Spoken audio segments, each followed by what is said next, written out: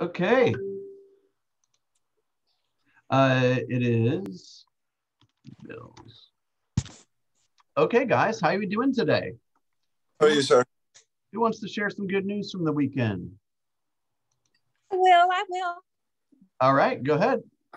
Good morning, everyone. I finally got my first contract for seller, and it just shows that perseverance pays off. I have been giving this seller love for about 10 months now, handwritten cards, all kinds of stuff. And so finally, the contract signed on Saturday. So he just shows, like I say, perseverance pays off. And Greta, got to be like the honey badger, right? All right. So what's the biggest lesson you learned in a 10-month courtship with this particular client? Patience. And that's not what my strong point on that. My every day is God, give me patience and give it to me right now. But it just shows that you persevere. If you just keep on doing the right thing every single day, sooner or later, that person will become your client. That's right. And at the very least, you are going to get experience in having a variety of conversations and kind of getting more acclimated to how things, you're going to get more evidence that people's lives change all the time. And it will convince you that your job is to be there when they need you to be there, right? And if you do the right thing, you will get the business eventually, or at the very least, you're going to learn a lot and probably get some referrals along the way, right? All right. Who else? Well, good morning, everyone. I got a buyer under contract. I got a BDA signed. Boy, a listing and then a buyer. Boy, good job. Same month, so thanks. Good and job. I got them through Kathy. Excellent, excellent. And where did this buyer come from? Another referral. Like you always say, the seeds of some, what is it? Something about some seeds. You got to plant the seeds and you got to let them grow. Yeah, there you go. Yeah, so they're sprouting. And sometimes, like we cut away a little corner of some little bed in our backyard yesterday, and we worked the land, right? We flattened it, we cleaned it up, we planted some seeds, we planted some fertilizer, we did all the right things. And I'm gonna go out there today, I'm gonna be like, where's my cilantro, right? And it ain't gonna be there. And I gotta have faith that it's in there doing its job, and I'll see it eventually, right? However, if I was counting on that cilantro to eat today, it ain't gonna happen. So I gotta go plant a lot of seeds all over the place, right? So that enough of it blooms in the right time so that I can get what I need when I need it. Make sense? Hey, Pam, tell us a little bit about your weekend with this kind of double open house thing. I want everyone to hear what you did. Okay, well, first of all, I have a buyer that went under contract. We have a binding agreement on a home that they're purchasing this week. We got that done this weekend. Nice. All right. And I had a listing go active on Friday morning, and the family has a small child and a dog. So, and the wife is there with her mother handling everything because the husband's already moved on to his new job out of state. So I suggested to them that we do open houses on Saturday and Sunday. We did 1 to 5 because we thought, let's get as many people in there as possible. And we had 21 people come through, or family groups come through Saturday, and 13 yesterday. We currently have 2 offers. The one is for like 15,000 over list, and the other is, they have an escalation clause in it with no upper limit, which, and the contract was, I'll say, poorly written in several ways. but the first one, very, very well written contract as well. I've been told by several others that we're going to get offers. We just don't have them yet. So, well, now we have an opportunity to go back to all the people that have submitted offers and seen the property and say, hey, we got multiple offers, right? Your deadline is Tuesday morning. Well, and I set up the expectation that we expected multiple offers, in the private remarks on the listing. Right. And so, there's a couple of things, like I'm going to, I expect to, of course, after discussing it with the sellers, but I expect to counter back with asking for an appraisal gap on the list, on the price that they're willing to offer. And, Okay, for those of you who don't know, that means— I was about to say, what's an appraisal gap, Pam? Yeah, that means that if they've offered, over our asking price, that they are willing, over our list price, that they are willing to pay any gap between what the home appraises for and what they've offered, that they will pay that in cash, so that my client doesn't have to, be concerned about the deal falling through if it didn't appraise, because things are moving so fast, and appraisals are a picture of the past. And exactly, so it may not fully reflect what's going on in the market right now.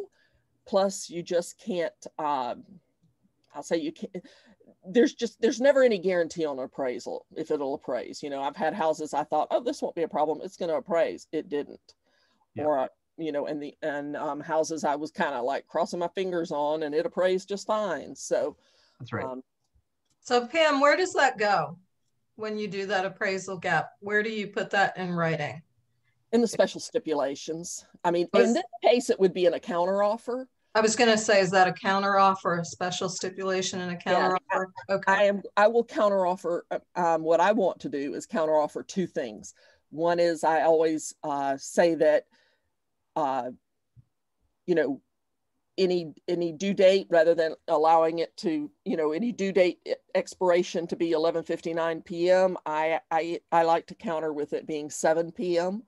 on the date of expiration, just because, at 11 o'clock, I hope I'm asleep. Yeah, nobody wants to be up at 11 o'clock at night trying to wait for some email to come through. Right, exactly.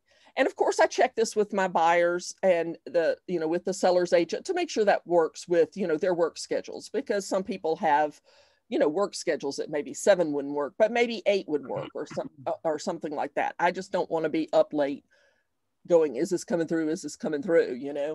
Yeah. And so I will counter with that. And I will also counter with the appraisal gap. Perfect. And you guys had like 30 something people come through the open house, right? Yeah. 34, wow. I think, of family groups. Wow. So, wow. And by the way, this home, we're going to sell this home for probably over $100,000 more than they paid for this home 5 years ago.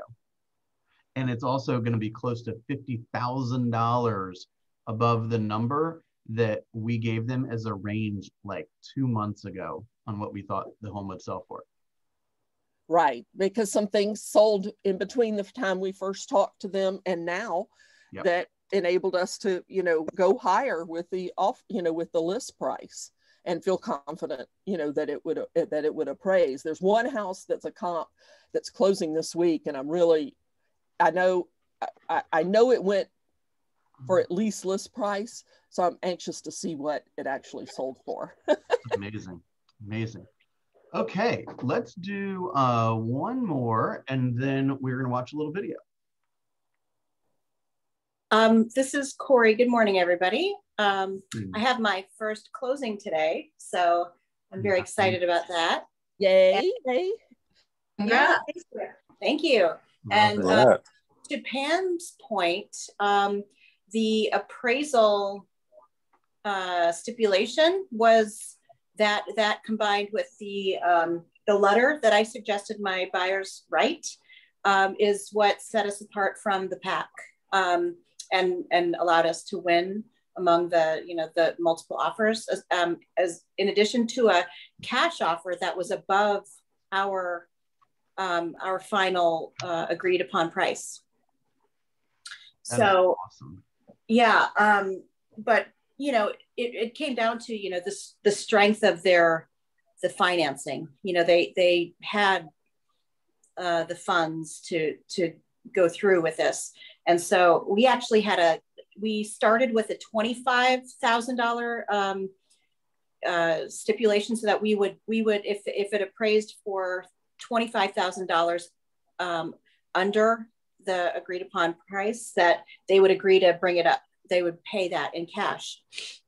And the sellers countered with, a higher, basically 10 above what we had agreed upon, and then increasing the appraisal contingency to 35, and they agreed. Thankfully it appraised right on the nose of the price, the selling price. Yeah, that's just, go ahead. I'm sorry. Yeah. So that, and then there was something else that Pam said. I was gonna, just the talking point about, and I think Bill, you had said this too, that a couple months before you listed the home, you had given the range, and you ended up, listing it, or it went up 50,000 above. And so, of that original suggested range, those are really good talking points for meeting with your sellers, as well as buyers, that the market can change, and it has changed drastically in the past, over the past year, but certainly even in the last month. Oh yeah, by the way, if you sell your home to Open Door or one of those kind of places, they're not calling you back and saying, hey, the market's moved, we're comfortable giving you an extra 40 grand. That ain't happening. Okay. Right. That's one of the benefits of being with a real live person that has a genuine interest in helping you net the most dollars. Hey Bill, I didn't realize my phone was on mute. Can I share? Yeah, please.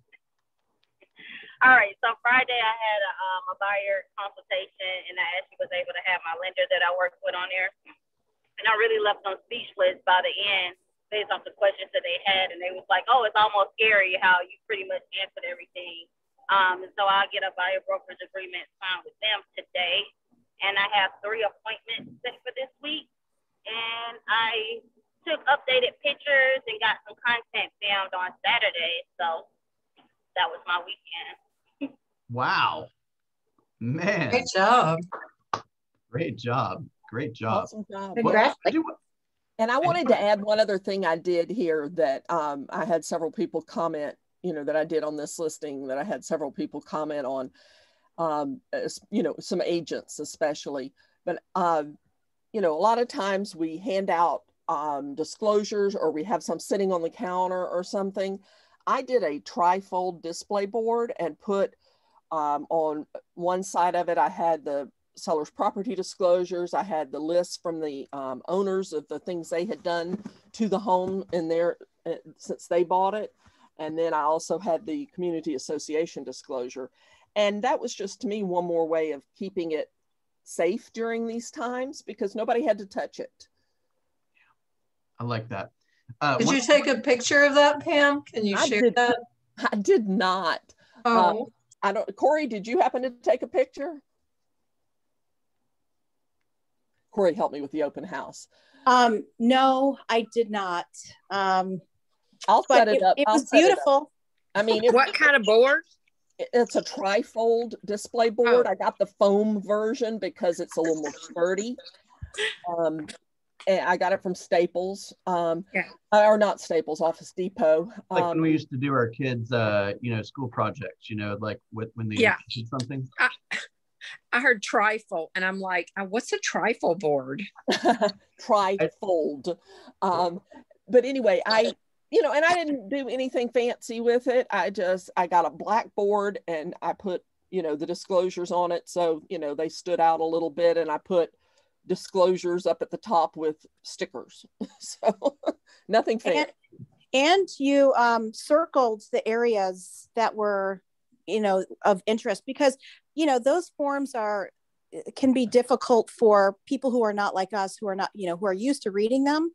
Sometimes it's like so much information. So, you did a good job of highlighting or circling the areas that they could, really zone in or zoom in on, and that were important to know. Yes, you're right, Corey. I did. They had a few issues, like a pipe had burst and they'd had to replace the water line into the house and some things like that. So, it had explanations on it. And so, yes, I did circle those with a Sharpie. Right. And by the way, it was more thorough than pipe burst. There was water everywhere. We fixed it. Right. Right. Yes. It was pipe burst. Insurance company was contacted immediately. All work was done by licensed professionals. All receipts are available. Well, it was actually, they were reporting what had happened. They reported what had happened when they got the home that was on their seller's property disclosure, but they also had, the water line came into the house, and you can see the blue PEX pipe go, they routed it through the garage because the other option was to tear up the slab. And so, it's obvious that something's being routed through the garage. So it highlighted what that actually was. Interesting. One thing, I just want to button one thing or tie one thing up before we move on, is Pam she didn't go into a lot of detail, but she referenced 2 different times that one of those offers was sloppily written. Right. So what was your immediate reaction when you got a real tight offer and a real sloppy offer? Well, just that the tighter offer and the tighter offer is, of course, the better written offer, but I feel like that's someone who's better representing their client. In both cases, in one case, the agent is the girlfriend of the buyer, and in the other case, it's the agent and her husband purchasing the home. So, they're both very interested in the home, but and to me, it makes sense professionally to work with the one who writes the better offer, who takes care of business and has been educated. But also, even though one might consider the poorer written offer a better offer because it agrees to go $2,000 above another offer and it had 0 due diligence period. Yeah, it's almost like sometimes when you get a poorly written offer, it's like the counter is like 10 things that you shouldn't even have to discuss. It's like, hey, don't forget to check that. That's going to screw over your client if we don't address this now, right? It's like all these clerical mistakes that need to be tended to. It's just more frustrating. Like with 2 offers, it may get acceptable, but if there's 50 offers and one of them's sloppy, it's like, I'm not even paying attention to you. Like, the whole experience is going to be sloppy if you're starting off with a sloppy offer, right? I say all that to say, guys, let somebody look at the offer if possible. Let's just make sure it looks nice and sharp before you submit it, okay? Candace and I are both happy to do that. All right. If you guys didn't notice, we have officially, just to keep expectations and results similar, we have decided that these meetings are going to go to a quarter after. If you need to leave ahead of time, we totally get it. I just want to set realistic expectations, okay? Let's watch this video real fast.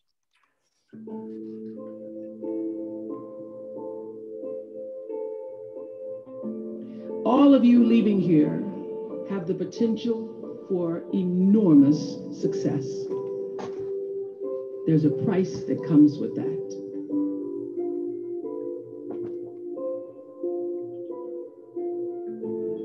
First and foremost, knowing who you are. Knowing who you are. Being able to answer this question, who am I?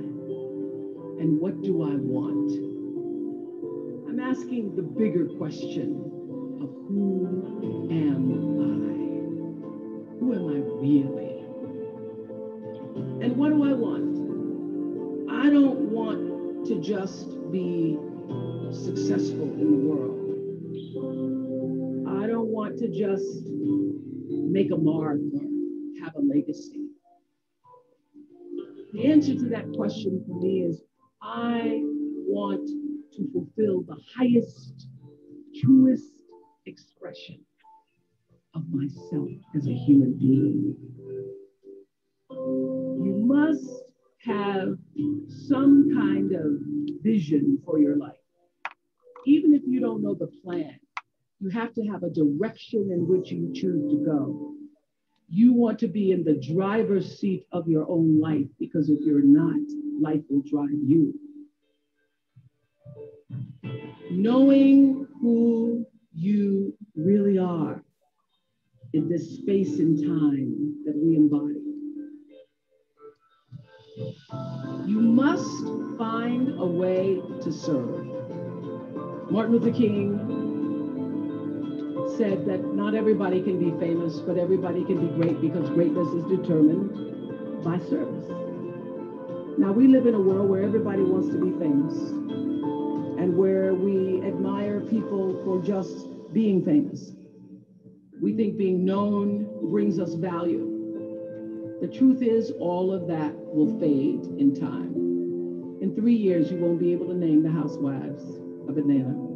The real truth is that service and significance, service and the significance that you bring to your service is that which is lasting.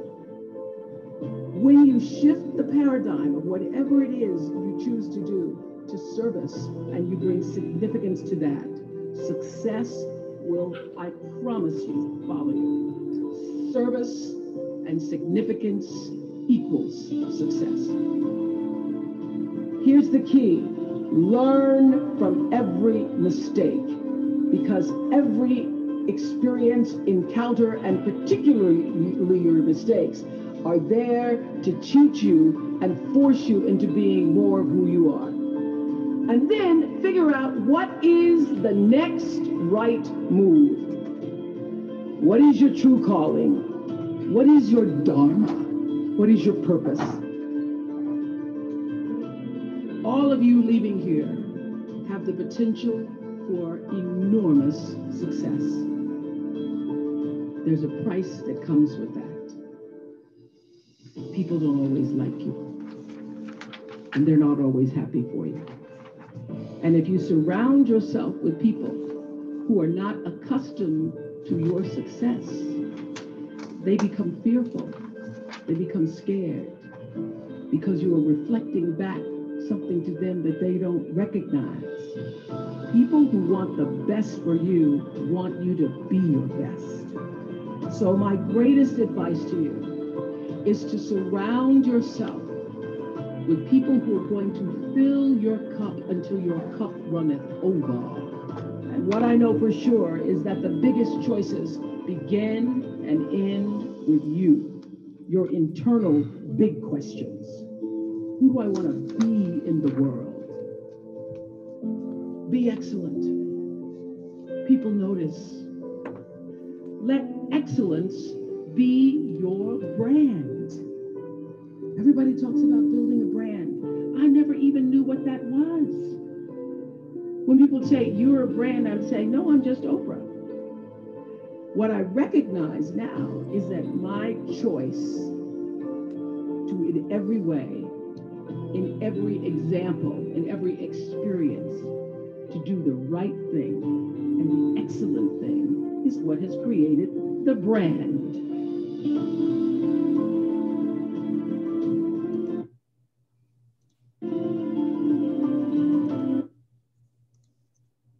All right, give me some ahas.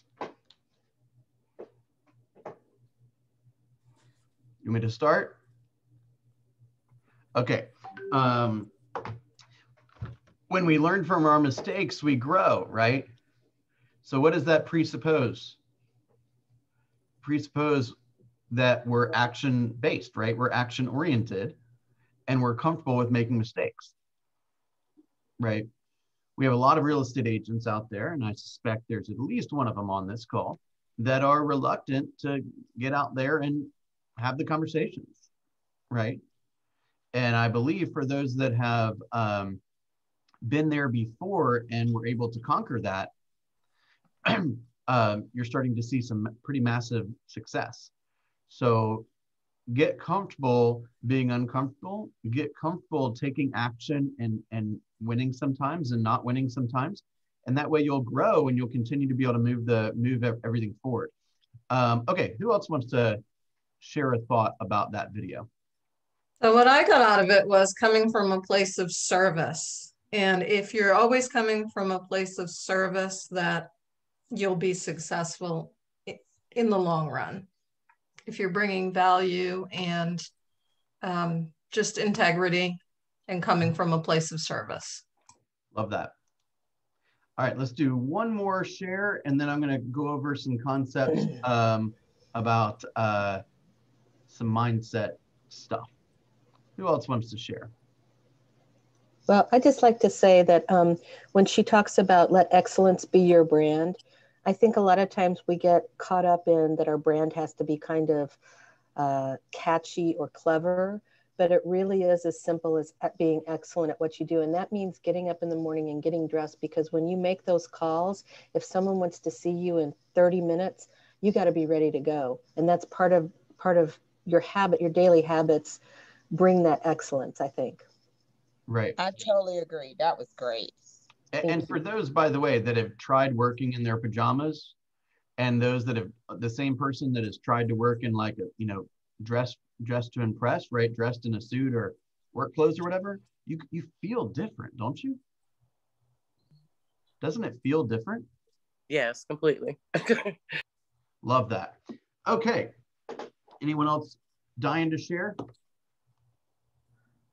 Okay, I want to share something with you. It's a video that I did last summer or so, and the idea was 10 steps to $100,000. Okay. By the way, it's also 10 steps to $300,000 or $1 million or whatever. So, if you want to make more than 100, I applaud you. We all know it's possible, and these steps are applicable to you as well. Okay. So. This is a document that I kind of had as like an outline basically, and I'm going to kind of give you a little overview of it again today. Okay, in order for when somebody had a like kind of a vision or a dream to earn a certain amount of money, let's just say it's $100,000 in this scenario.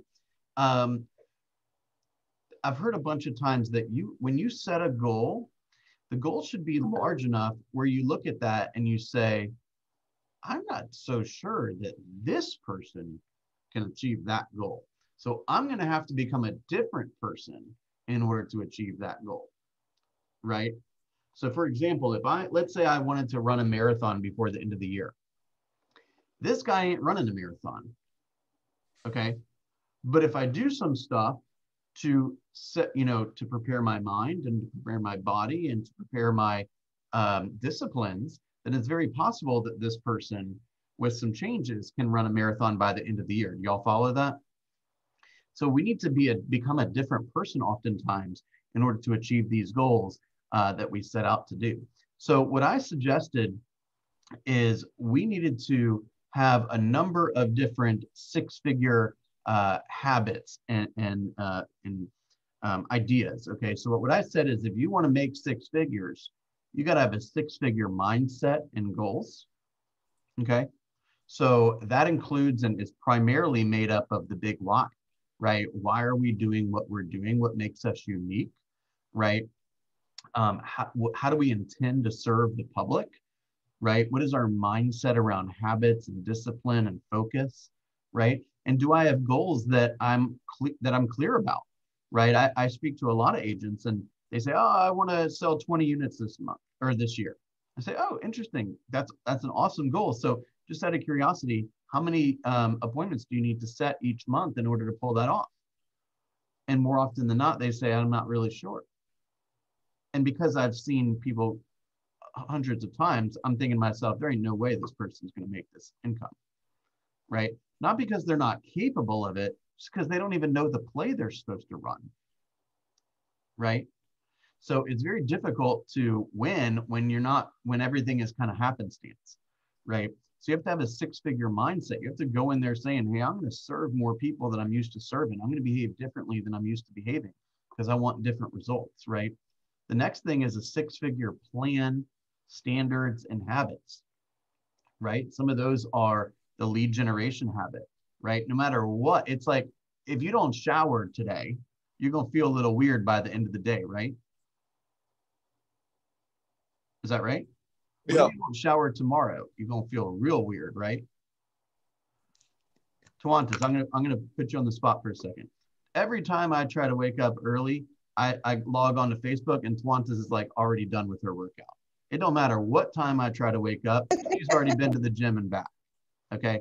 If you didn't go to the gym for like 2 or 3 days in a row, you would feel so weird, wouldn't you? You would. Yeah. Okay. So why don't we have the same attitude towards the most important task of our business, which is finding opportunities, right? Lead generating.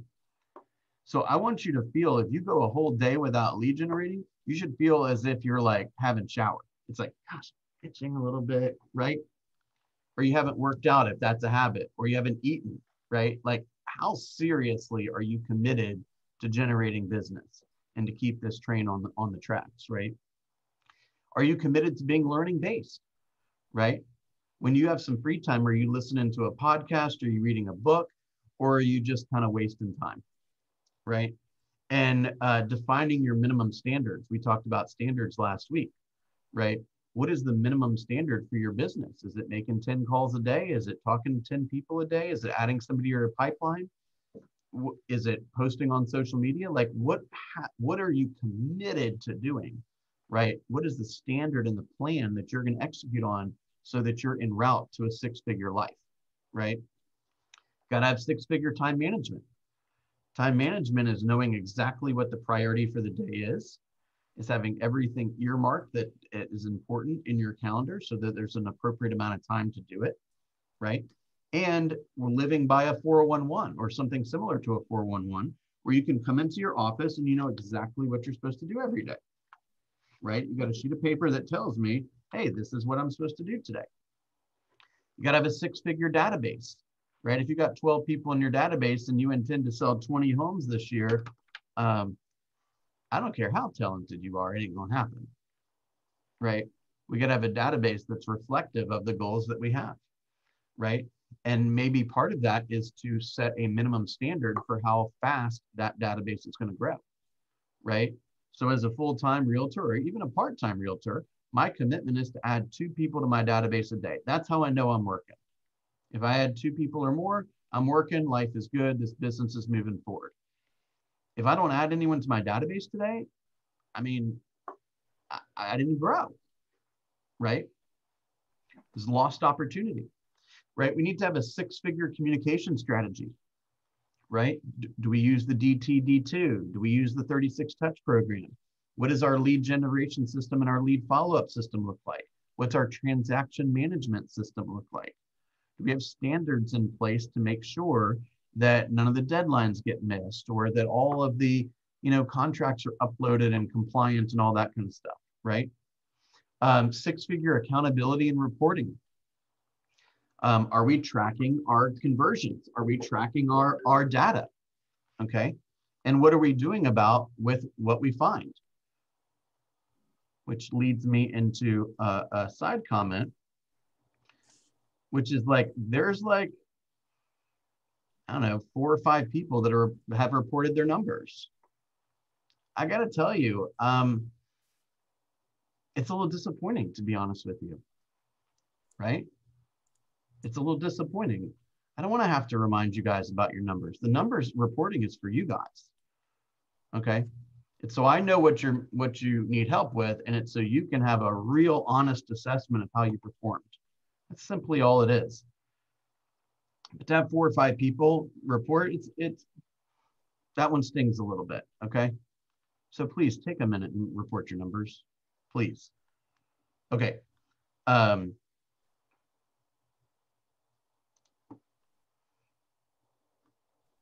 Okay, and six-figure accountability, that's what coaching is. So congratulations, you guys are here. You guys are here to learn. You guys are here to make sure that your behaviors are being, kind of monitored and improved. and that you're willing to be coached, because as we know, coaching leads to increased performance. It's that simple, right? 6-figure health and morning routine. How are you maintaining your energy, right? 6-figure expense management. Do you have a budget? Does your business have a budget? Do you know how much money you're spending? Are you able to do any kind of forecasting with how much money you anticipate making? That's the whole idea of the pipeline, by the way, is if you look at your pipeline and you have, let's say, 25 people in the pipeline, but no one wants to do business with you in the next 3 months, we got a couple of choices. Either we go and find the people who want to do business later in the year and create urgency with them. We go and find some immediate people who want to do business, or we have to find another way to make money, right? Let's have a real assessment of where are we? Is there anyone in the universe that wants our services that's going to pay us so that we can eat this month? Make sense? 6-figure presentations, right? Are your virtual presentations buttoned up? Are your in-person presentations buttoned up?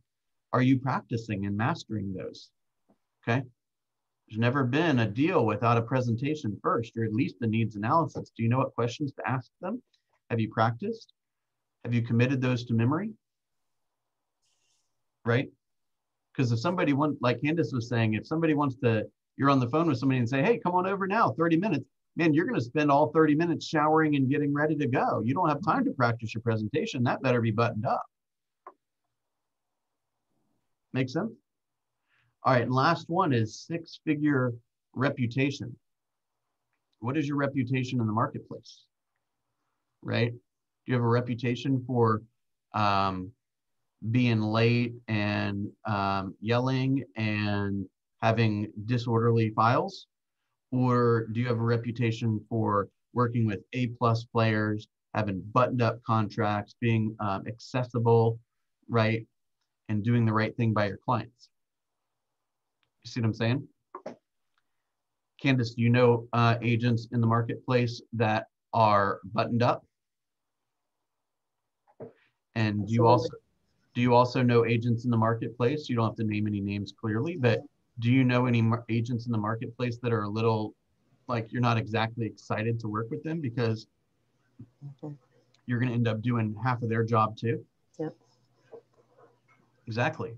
So how are you becoming the economist of choice? Are you studying the data, right? Are you prepared when somebody says, how's business? Are you looking up how many listings went under contract every day so you can have something to talk about? What's your strategy to build your core advocate relationships, right? With vendor partners or whatnot? What is your reputation in the marketplace? And what's the evidence of that, by the way?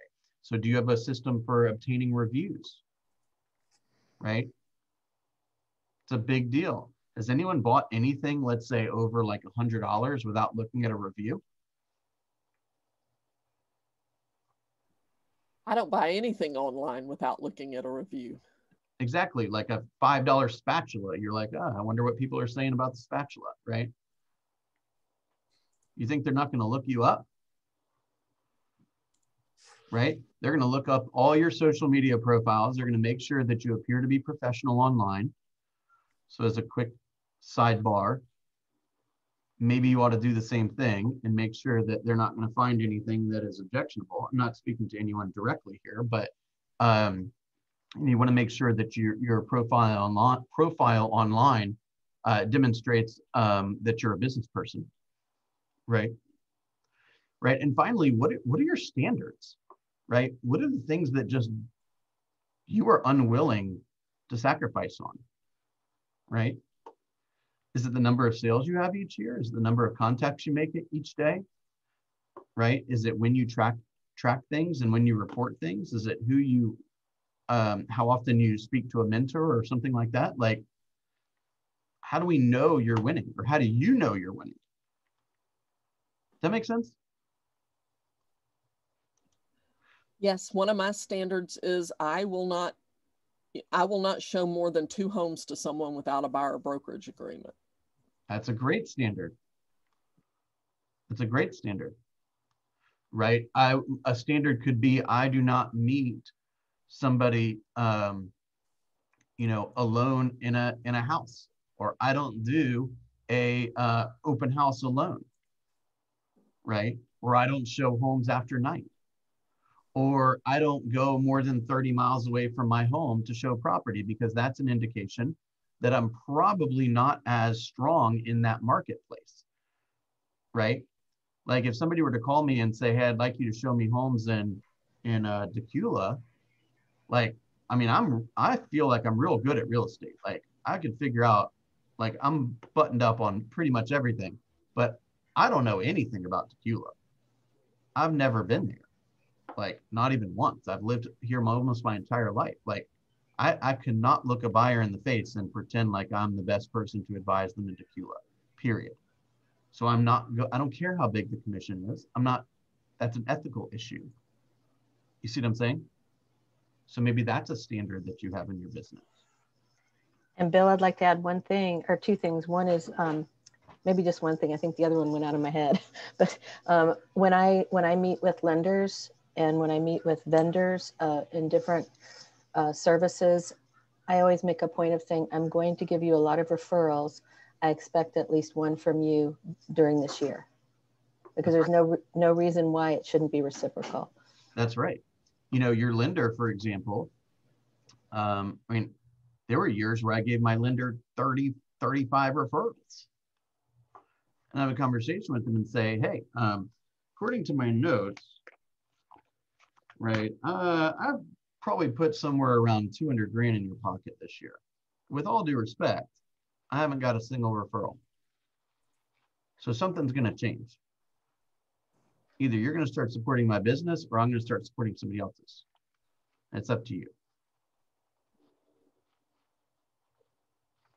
Right? I love my car doesn't move if you are not pre-approved. I like that one. Okay. Was this helpful today, guys? Definitely. All right. Beautiful. Yes. Beautiful. Thank you so much for everything you guys are doing. By the way, last month, I see there's a couple people that are still that need to report for February, or some of the weeks in February. We, although we didn't have quite as many appointments as we did in January, we took more listings and we closed more units, and we had almost double the GCI. Okay, so things are working. I'm real proud of you. Our conversions on listing appointments and buyer appointments is up. So congratulations on that. We took more we took the same number of buyer listings with less appointments, and we took more seller listings at a better percentage or conversion rate than we did in January. So congratulations on that. Thank you so much in advance, wink, wink, for reporting your numbers. And today, just a quick reminder, on Friday from 12 to 1, we are going to be doing, we're going to welcome the folks from Campbell and Brannon in to talk a little bit about the closing process and how the closing attorney is involved in the real estate transaction. So I hope that you'll make space in your calendar for that. And I'm going to be speaking to a couple of you guys about the 20-minute group calls, because I'm trying to shuffle some things around. So be on the lookout for a message from me. If you have any questions or any needs, please let me know. And I'm as always, very grateful to be in business together. You guys have a great day. Thank you. Thank you.